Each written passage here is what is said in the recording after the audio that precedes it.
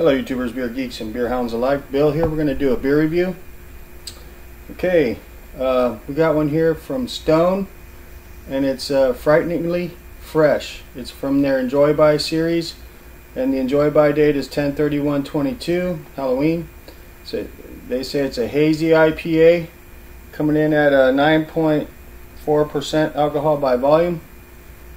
Let's see if there's any other literature here that you need to know about. Nope, don't see any other literature here. And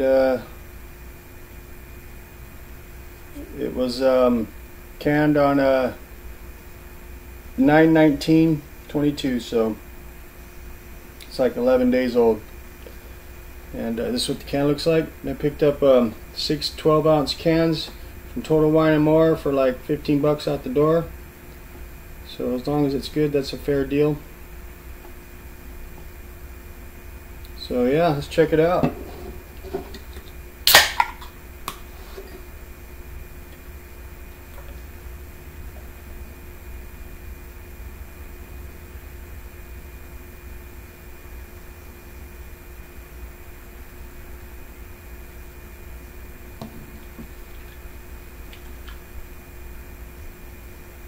So far it doesn't look too hazy.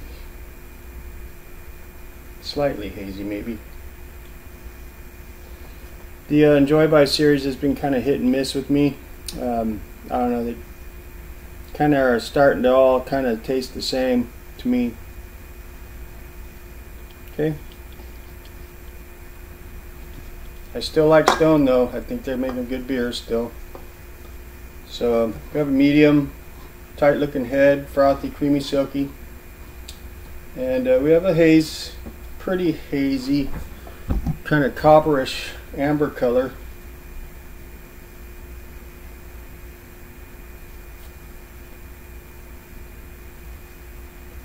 Definitely can see the sharpness of the light through it though. It's not like a hazy per se. It's like a slightly hazy IPA. It looks like a Westie to me still. But it does have some haze to it though. It's not like totally clear. I don't think it's hazy enough to be called a hazy, put it that way. I think it should just be a regular West Coast Imperial Double IPA, as you can see. Let's check out the aroma.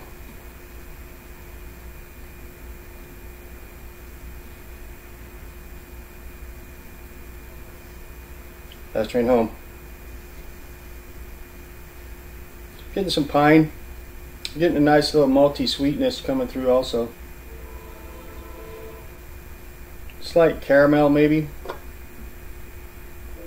Pine, slight floral, slight, you know, sweetness, malty sweetness coming through. Smells pretty good though, but it does smell like a Westie. Let's get a hit. Cheers.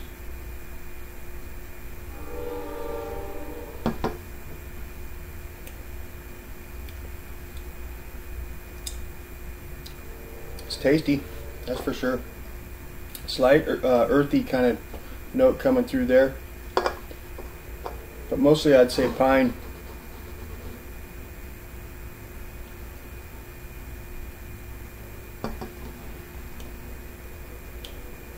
That's good. For 9.4%, that's the alcohol's hidden very well.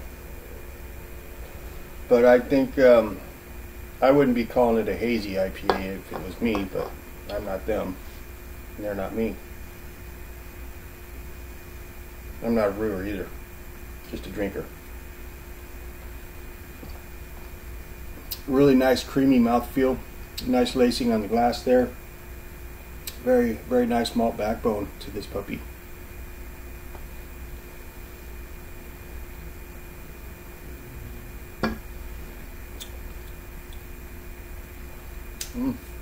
It's pretty damn tasty though.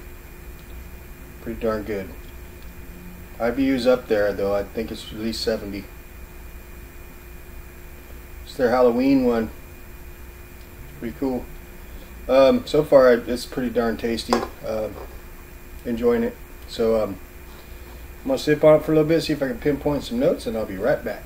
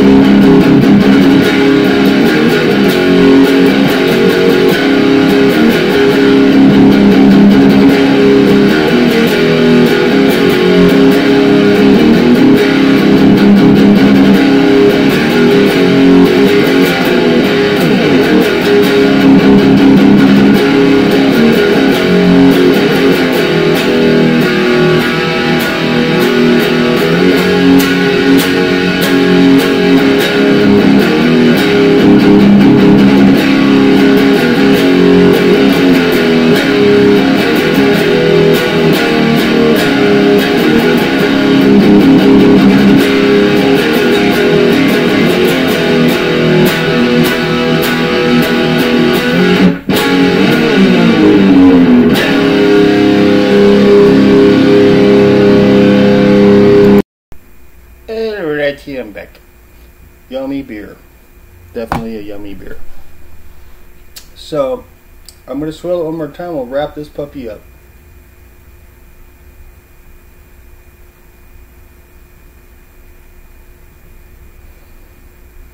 It's almost like a molasses note.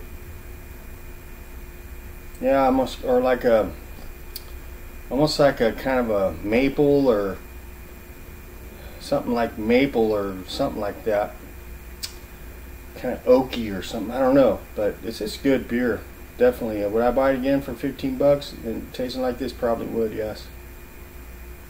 It's just good. It's good. But if this one gets past that enjoy by date, it's going to get pretty sweet because of the high ABV and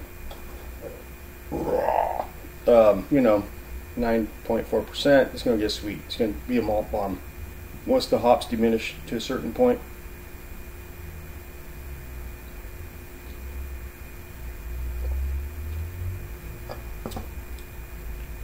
Pine, malt, kind of molasses or maple, oaky, I don't know, but it's damn good.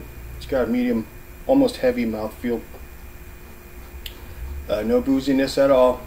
It's a pretty banging beer. I don't know if I'd call it a hazy, but that's what they're calling it. So on a scale of 1 to 5 stars, 2.5 being C average, I'm going to give this a solid 4.5. It's pretty damn tasty.